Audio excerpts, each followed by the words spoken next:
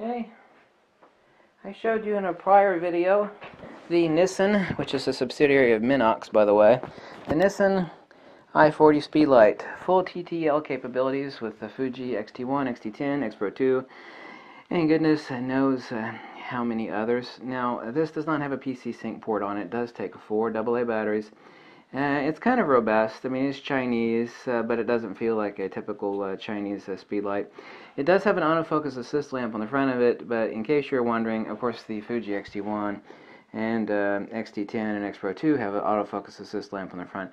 This does not work, and Nissin tells you that. So in case you want to know why the autofocus assist lamp in really low light doesn't work, it does not work because Fuji's firmware does not allow for communicating through the hot shoe autofocus assist lamp activation through any of the Fuji systems. So it exists here. They make this for Nikon and for Canon and whatnot, but this one is for Fuji, the i40, which is the guide number of 40, by the way. Has a pop-out diffuser beneath and a removable bounce card on top. It does come with a little diffuser, which is inside its little case that it comes with. It comes also with a little foot. And this is a cute little awesome, robust, far better than a typical Chinese speedlight. It does have a video light on it. Let me turn that on for you, with 9 different power settings. I found, you know, it's obviously weak. I mean, you can't expect either long life or high output off of 2 little LEDs on the front of this unit, but this is it, and it does have adjustable output. That's it, it's max. And I found in a really dark situation, it's good for filming video at about 8 or 9 feet or so. But, you know, it is what it is. They give that to you as a default. Now, there is a slave digital function on this, and if you use a little pop-up, little dinky XE8 flash on your Fuji X-T1, a little pop-up flash on the X-T10, there is a sensor in here for using this in slave mode. So right now it is in slave mode, ready to fire, pointed at whatever you want. Drop it like an Easter egg wherever you want, and it'll work for that. This is rather expensive little speedlight, $260. Next is manual setting, as I showed you. Right now it's blinking, which means it's still in the super secret mode, which is holding this button down for 3 seconds. And then this will start blinking, and on the Fuji X-T1, X-T10, and X-Pro 2, it will high-speed sync at up to 1/4000th of a second perfectly. You do not have automatic sensing. There is not an auto sensor on the front of this for sensing like a Nikon speedlight does for sensing and quenching the flash. You'll have to set the power output yourself back here manually. That's no big deal. That's really easy. Not a problem at all. As I've stated 1,000 times, a speedlight that's on a camera is not all that useful. If you want, because angle of incidence equals angle of reflection, you stick your speedlight on top of your camera, you just get this flat, ugly, boring, you know, point and shoot light. Now, if you want an off-camera TTL cable, by the way, I should mention that this speedlight does have full TTL capability. You just pop it on auto or TTL, and it will work in full TTL mode on your X-T1, X-T10, X-Pro 2. So it's right there at the bottom. But for high-speed sync, especially get it off camera, this is the ability that you have. Pop it on there. And I'm going to pop this on here. This is made by ProMaster. The Canon one is kind of expensive and not really made any better, by the way. There we go. Got the locking feature there. Turn her on. Let's crank her up to 1/4000th of a second. And ISO 400. f2.8. Turn the Nissan on. Manual, 1/16th power.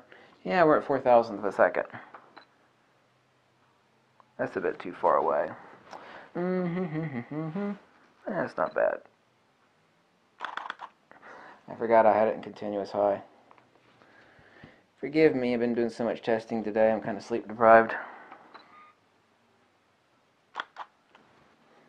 By the way, it will also fire in continuous high, but it will not high-speed sync at continuous high, so that's an issue you're going to have to deal with. Okay, 400. Half power, about 12 feet away, 4,000th of a second, f2.8.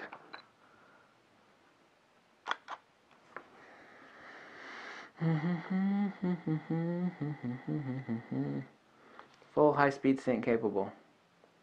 It's really dark over there behind the camera, by the way. Here's a pile of clothes over there. And let me try it again at half power. Remember, I am at 4,000th of a second, f2.8, ISO 800. Let me bring it up to ISO 1200, 1250.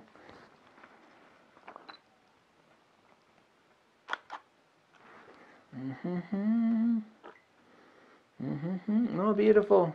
Look at that. 1/4000th of a second, f2.8, ISO 1250, perfect high-speed sync. You can't fake that. 1/4000th of a second. Right there, 1/4000th. So, gotta get your darn speedlight off your darn camera. As I've said 1,000 times. Let me take that off there. Let me unlock it. And you gotta press that button. It really sits on there tough. There's a little foot back there that presses some rubber down on top of the hot shoe to lock it into place. This is made by ProMaster, which ProMaster is certainly not famous for making awesome stuff, and this is certainly no exception. You can buy a Canon TTL cable, but here it is, kind of expensive at 260 bucks, but it is a tiny little beast. If you wanted to use this on camera for simple stuff, especially for high-speed sync, you know, that's okay, or for some simple dinky stuff, but I mean, you're not getting the correct illumination by setting this thing on top of your camera. You gotta get your speedlight off of your camera.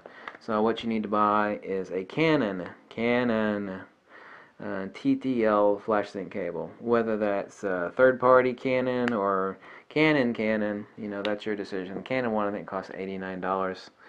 But it works perfectly in high-speed sync, XT1, XT10, and X Pro 2 as tested. And has the full swivel capabilities as any Nikon speedlight does. And it's a tiny little beast, which is appropriate. Guide number is basically half that of a SB 800. It's actually a little less than half, but when it comes to fill flash for high-speed sync capabilities, where you're exposing for your background and you're raising your subject matter or person, you know, you get a person with their back to the sun, you know, you're just doing some fill flash to raise the illumination, and you know, you really got to have one of these. You know, just having the speedlight on top of the camera doesn't cut it. It just looks like snapshots. Angle of incidence equals angle of reflection. You got to get the speedlight off the camera, get some depth and definition between the shadow, the specular, and the diffuse, the midtones. So anyway, that's it. That's the Nissin i40 digital. And by the way, the 40 stands for the guide number. They are coming out with a wireless i60. I don't know if that will be off-camera TTL capable or not. This one is not off-camera. As I told you in a prior video on Fuji Secrets, you do need more than the center pin connector to initiate high-speed synchronization. So off-camera TTL is not possible with this. Only on-camera, or obviously on-camera still, using a TTL cable. Thank you for watching so much. Thank you so much for watching. Right, there we go. If you like this video, drop me a buck or two, or you know, go buy one of these speedlights so you can have high-speed synchronization capability with your Fuji. And thanks for watching. Okay, bye.